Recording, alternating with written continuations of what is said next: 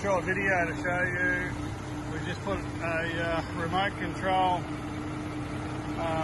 function on the Iveco here, and I've already clicked it into gear, just a standard PDO button, and then you'll see around here we've added the radio aerial and the solenoid boxes around the other side.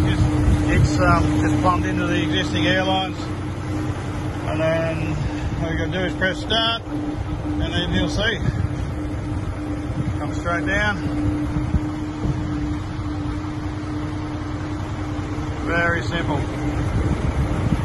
Let go of the button, and we go back up.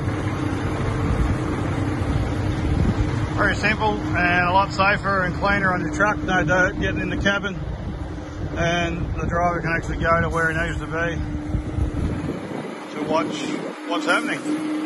Thank you.